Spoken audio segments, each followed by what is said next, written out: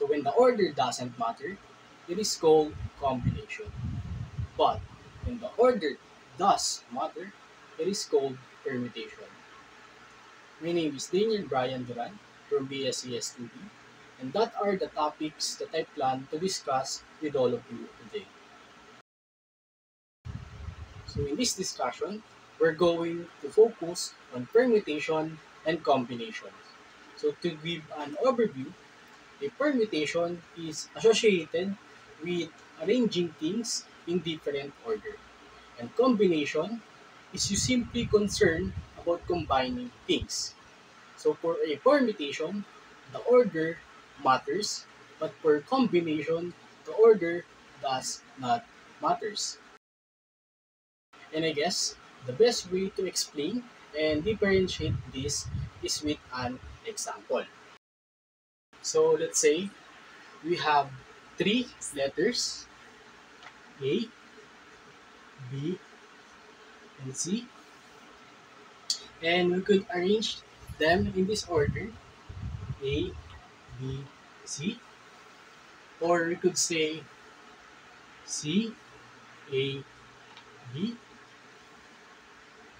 Now, even though we have the same three letters, the order is different. So these are two different permutation. And the number of these two permutation is equals to 2. However, the number of combination is equals to 1. Why?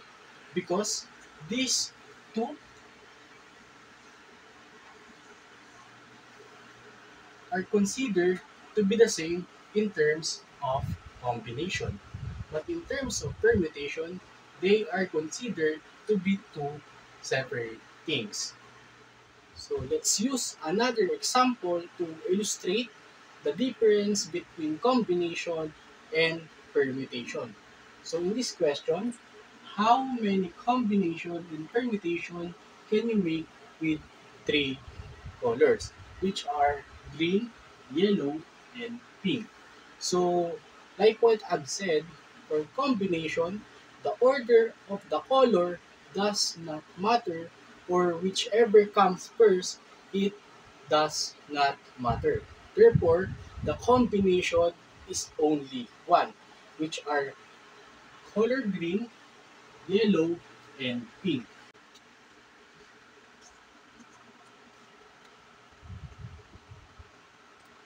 For permutation, the order of the color does matter.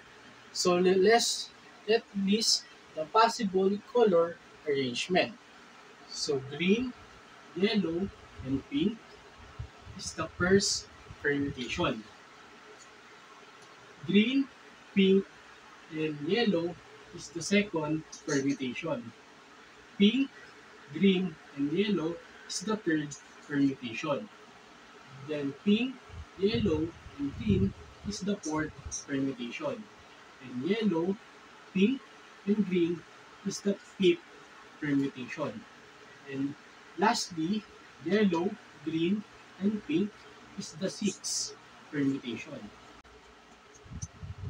Therefore, with three colors, there are six permutations.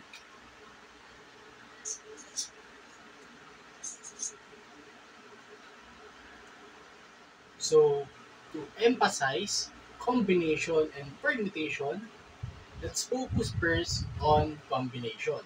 So, combination is an arrangement of objects in which the order is not important.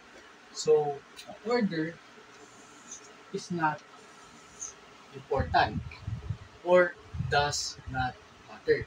Let's say, for example, we have letter X and Y. And we will make an arrangement here. So we can generate X and Y and X.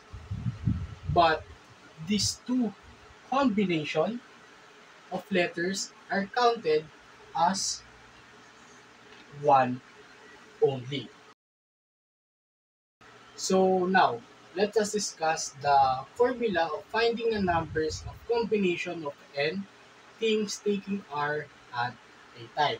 So the formula of combination we have is C, open parenthesis, n and r, close parenthesis, it is equals to n factorial all over by n minus r factorial and r factorial. So n is the total number of items in the sample,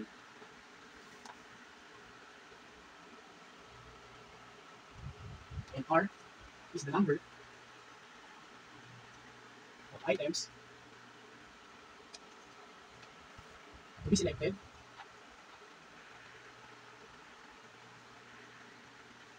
from the sample.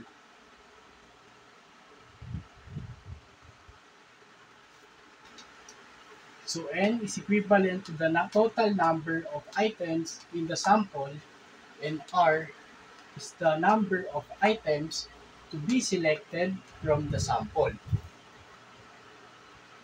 So let's apply this formula with a given real-life scenario.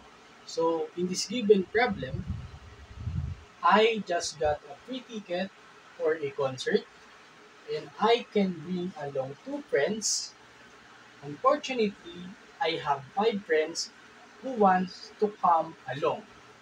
So the question is, how many different group of friends could I take with me? So in this given problem, I can bring along two friends, but I have five friends who wants to come along. So first, let's write the formula for combination, which is C is equals to n factorial over n minus r factorial and r factorial. After writing the formula, let's find out first what is n. So n is equals to 5 friends, which are the overall numbers of my friends. However, the only ones I can include among them are two friends. So our r is equals to 2. Now, let's substitute the given value to the formula of computation. So, C. So, the equivalent of n is equals to 5. The equivalent of r is equals to 2, which is the given. Equals to n factorial is equivalent to 5 factorial over n minus r is equivalent to 5 minus 2 factorial over 2 factorial.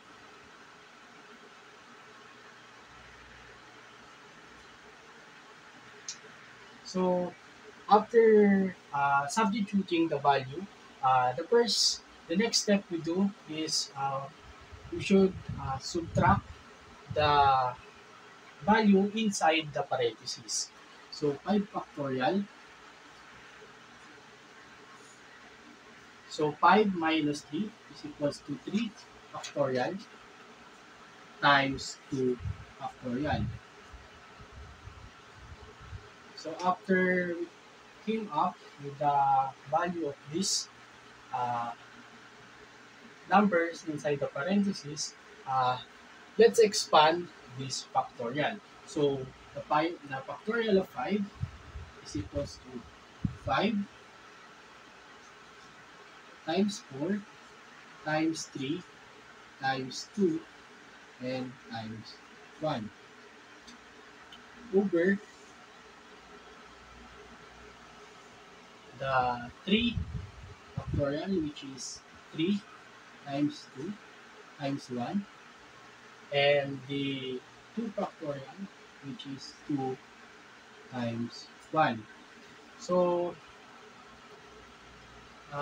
in this case, uh, we can see that we can cancel that 3 times 2 times 1 factorial. We can eliminate this, and the remaining value in the numerator is 5 times 4, and the remaining value in the denominator is 2 times 1. So 5 times 4 is equals to 20, and 2 times 1 is equals to 2. So 20 over 2 is equals to 10. So therefore, there are 10 different groups of friends I could take with me to the concert. So now, let us proceed to permutation. So permutation is an arrangement or listing of objects in which the order is important. So the order is important. So because in permutation, for example, if you have a letter X, Y, and Z, and you want to make an arrangement from these letters like X, Y, Z, or Z, Y, X, these are different because these are permutations.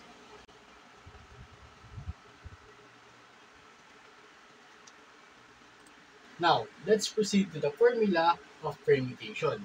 So, the number of permutation of n things taking R at a time. So, P, open parenthesis, n, and R, close parenthesis, is equals to n factorial over n minus r factorial. So basically, we use this formula if no repetition in the given problem. So this is an example of a permutation. So a license plate begins with 3 letters. So if the possible letters are A, B, C, D, and E, the question is, how many different permutations can be made if no letter is used more than once? So we have 5 letters, which are A, B, C, D, and E. Therefore, our N, or the total number of items in the sample, is equals to 5. However, in this problem, we will only make 3 letters. Therefore, our R is equals to 3. But before that, let's write the formula of permutation first, and then let's substitute the value of n and r. So the formula of permutation is P is equals to n factorial over n minus r factorial. So let's substitute the value first. So P was to 5, which is of n, and r is equals to 3. Then our n factorial is 5, and n minus r factorial is equivalent to 5 minus 3 factorial. So first, the next step we do is we subtract this value inside the parentheses. So 5 factorial over 5 minus 3 is equals to 2 factorial. So let's expand this factorial, which is equivalent to 5 times 4 times 3 times 2 times 1 over 2 factorial is equals to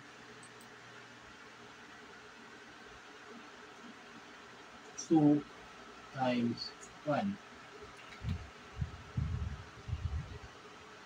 So, in this case, uh, if we multiply the factorial of 5, it is equivalent to 120.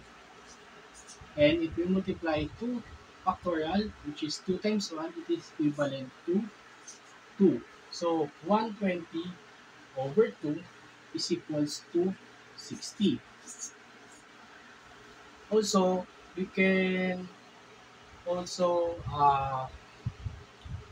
cancel out the 2 factorial for us to be able to multiply the numerator, which is 2 times 4 is equals to 20 times 3 and is equals to 60. Therefore, there are 60 ways we can make permutation using 3 letters out of 5 given letters. So, to sum up, permutation mainly deals with arrangement of given set of items. Therefore, in permutation, the order matters. The way you arrange it matters. On the other hand, combination deals with the selections of items from a group of items. Therefore, the order does not matters because you just want to combine things. And that's all for my topic. And thank you for listening and I hope you learned something.